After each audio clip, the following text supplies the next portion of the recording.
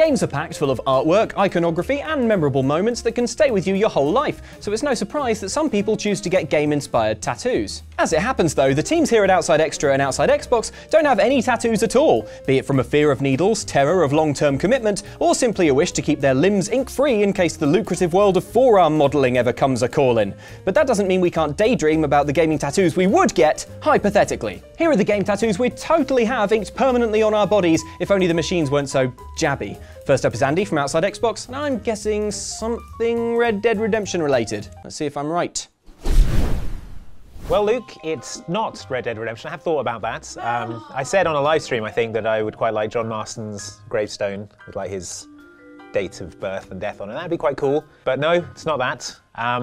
I think when choosing a tattoo, I'd want to honour a genre of games that is probably my favourite genre of games, my favourite period, like the longest sort of series where I loved every game in that series, and those are the LucasArts graphic adventures, which if you watch any of our list videos, they crop up all the time, and that's why. Don't reveal our secrets! Yeah. Long thought about something from Grim Fandango, because the art direction in that is amazing. Intimidating me, but I'm your friend.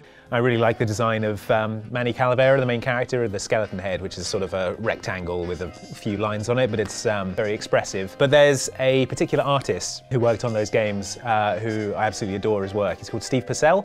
He created Sam & Max. He works at Pixar now, and he was heavily involved in Brave, but he used to work on LucasArts, and he did all this incredible art for, well, Sam & Max, obviously, but also Monkey Island. His cover for Monkey Island 2 is incredible with LeChuck voodoo dolling Guybrush, and he's like grabbing his head, and there's like a moonlit night, and it's an incredible piece of art. So maybe that, but I think there's a piece of art that he did that I absolutely adore, which was for Maniac Mansion.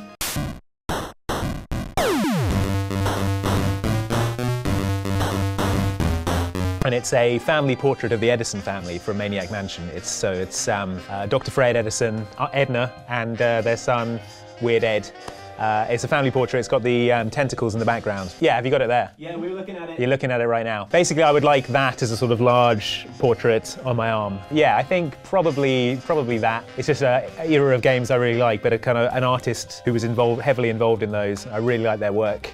And I just think it's a cool picture. People think that it's your family. Yeah, well, maybe people will think it's my family. That'd be fun. I mean, that'd be cool.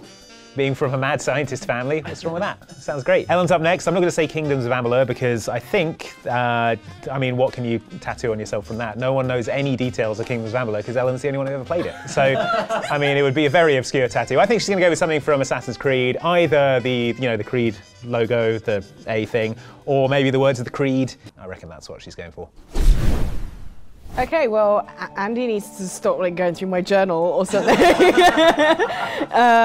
But thing is, I did have a few on my shortlist. One of the first ones that actually sprung to mind that is not Assassin's Creed is Dishonored, the Outsiders logo, the symbol that ends up on the back of your hand if you accept the Outsiders mark. It burns from the inside. I feel like I'm standing at the edge of something. But I think for it to be like properly done, you'd have to have it done on your hand because that's where it is on any person who gets the Outsiders mark. And I don't think that would be a good fit for me. So Not very big canvas. yeah, I've got tiny hands. So like if I did have that, I'd have to have it hidden somewhere else. I quite like the idea of having those little ones people have behind their ear, so then if you've got long hair like me, you can just go, I don't have it. I really love the Outsiders mark. I think it's quite iconic to anyone who knows the series. It looks like a compass. And yeah, it does. And it's kind of like, you know, it looks a little bit like the sword as well. That emoji with the big eye and then the line and then the little eye. No. Yeah, it does. I absolutely adore the Outsider and like the Dishonored series. I think Andy got it on the nose when it came to Assassin's Creed. Benny, jump! Assassin's Creed was the game series that properly got me into console gaming because like Andy, I kind of grew up on 90s point-and-click adventure games. I love the Assassin's Creed logo because it's really iconic. It's used as an icon in the game. And my favourite thing about it as well is that every single game has its own unique version of it. The Syndicate one is really cool. It's like this steampunk looking one, which I quite like.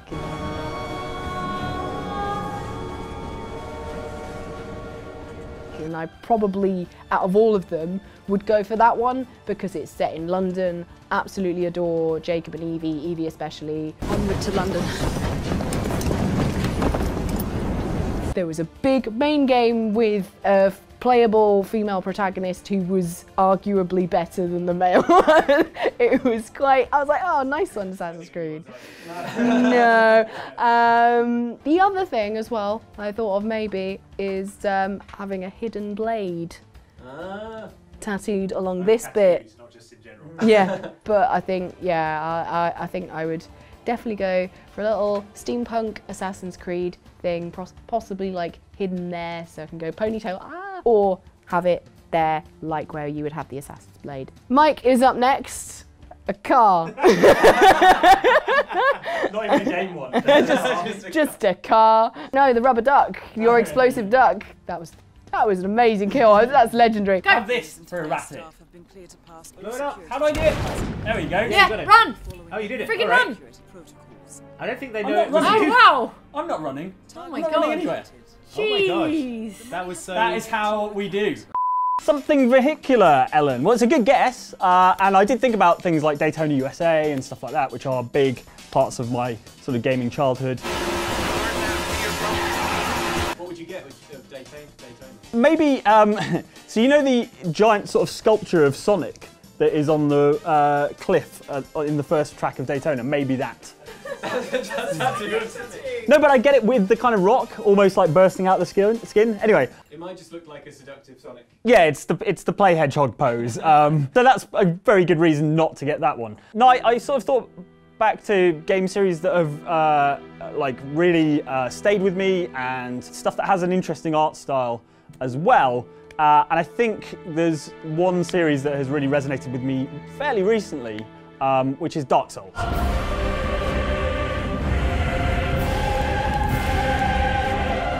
The giant. All of the artwork in Dark Souls is amazing anyway, and all the character design and creature design and all that kind of artwork is really, really cool. And there's some really cool stuff you could get, like say the sort of sun artwork from Solaire's chest piece is pretty cool. It's kind of an interesting piece of iconography and would look quite stark and quite good as a tattoo, I think. Probably not coloured, probably like as an outline would look pretty neat. I like the snatches of positivity within Dark Souls because it's basically, for the most part, a very, very relentlessly bleak experience wandering through Lordran. But there are these moments of kind of hope and things like that. So those are kind of cool to cling on to. And I also thought about the boss characters, because there's some amazing boss character designs. Like, if you were going sort of full kind of horror stuff, you could have like Pinwheel with his weird masks, or like Gravelord Nito and stuff like that. There's some really cool like horror imagery. But I think the one thing that I love about Dark Souls, probably more than anything else, is the bonfires. A, because it's a really, really cool design. It's a kind of, you know, a little bonfire that kind of, the sort of flames are kind of licking a sword. So it's a really awesome image in and of itself. But also what I like about it is those are the moments of relief and like respite within that game. So you'll be battling through a really, really tough section. And then when you finally see that bonfire, the first thing you think is it a trap? And am I going to get smashed flat by a giant boulder or something? But then when you get to the bonfire, it's that moment of kind of release and rest after a really challenging section, because it's a symbol of how hope springs eternal within the human spirit. And I think that's a good thing to remind yourself of when you're having a bad day. You could just kind of look at it and go, yeah, you know what, it's probably going to be okay. That's such a nice choice, Mike. Thank you. Bad that we all thought you were just going to have a car. Well, I have a car as well, just somewhere that no one can see. See, Luke, I think, is Nintendo through and through. So it's going to be one of the big three Nintendo properties. It's either going to be Mario, it's going to be Zelda, or it's going to be Pokemon. And I am going to go for, I think Breath of the Wild was probably an important moment for Luke this year, and it's probably fresh in his mind. So I'm going to say something from The Legend of Zelda, The Breath of the Wild. Breath of the Wild, you guess, Mike? Well, it's a pretty good guess. It's not a perfect guess. Okay. The Legend of Zelda is my favourite game series, and so when I was thinking what tattoo would I hypothetically get, I tried for quite a long time to think, is there anything else I would consider before eventually working my way around to inevitably, yeah, obviously I would get a Zelda tattoo. And then it became like, what am I going to get from Legend of Zelda? I thought of trying to get something from Ocarina of Time, because that's my favourite Zelda game. It's actually fortuitous, Ellen, that you should mention that, because what I would like to get is one of the bits of music from Zelda as they appear as Ocarina notation in the game. That game is all about songs, it's all about music. I love music personally. I especially love video game music and the music from that game in particular. And I think it's really cool that they give you an instrument that you can actually play these songs on, and the game makes a stab at like figuring out a notation for them. So the song that I picked of all of them is the Song of Storms.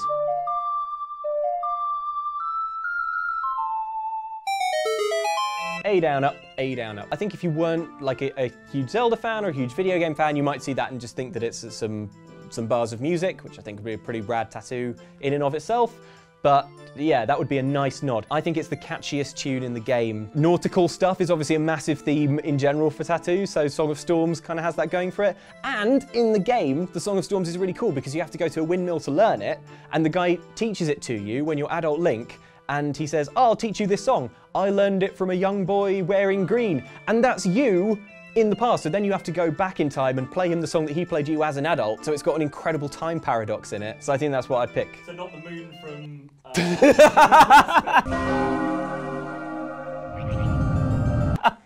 Yeah, on my face.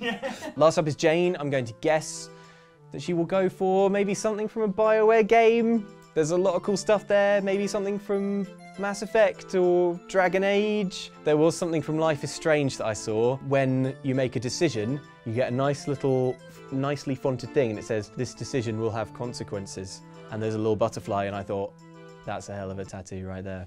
So that's my guess. I want that now. Yeah. That's a curiously timed guess there, Luke. I'm wearing my Life is Strange Before the Storm shirt today. This would actually make a pretty good tattoo. Also, it's a Life is Strange reference, but also inadvertently a Twin Peaks reference, so you get like double points. I don't need to be reminded that actions have consequences in a tattoo, because the tattoo itself is a very strong reminder that your actions have permanent consequences. My tattoo, well, I have long deliberated between two tattoo concepts. Let me talk you through them, and then I'll make the decision here today and then not get it tattooed on me because I'm a coward. Tattoo number one, BioWare game, yes. Mass Effect, the Paragon Angel Wing and the Renegade star with chevrons through it, both brilliant little pieces of video game iconography.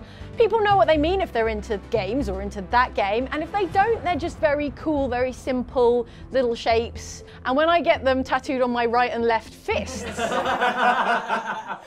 you'll know whether I'm punching you with good intentions or bad intentions. So whether it's your fault or not. My followers are true Krogan. Everything about Grunt is a lie. Maybe like right and left shoulder caps, like epaulettes in a sort of like military style. It might be quite cool on the little shoulder bone. Yeah, I could definitely live with something from the original Mass Effect trilogy. That would be really pretty cool. Second option, placement again is important here. Shadow of the Colossus, right?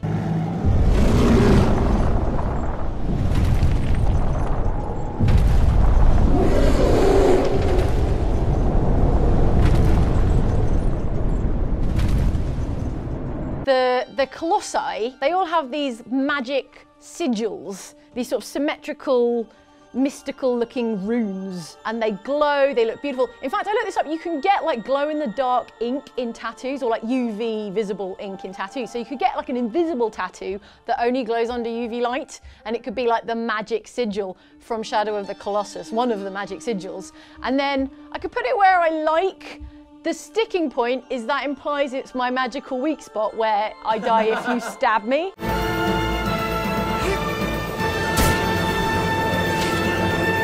You should put it somewhere where you won't die if you get But where is that? Oh yeah. To fool assassins. into thinking they found my Achilles heel. So it's a cool icon, and it's not immediately obvious it's a game reference. I like references that if you know it, you know it. If you don't, then maybe you can just enjoy it in an aesthetic way, and I quite enjoy the aesthetic of the Shadow of the Colossus runes. If I had to pick one of them, I think I'm probably more attached to the sigil idea, and that's not a reflection of which game I care about more. Oh, but then if you ask me tomorrow, I'll probably say the Mass Effect like Paragon Renegade icon. So ask me again tomorrow. Today, it's the Shadow of the Colossus sigil.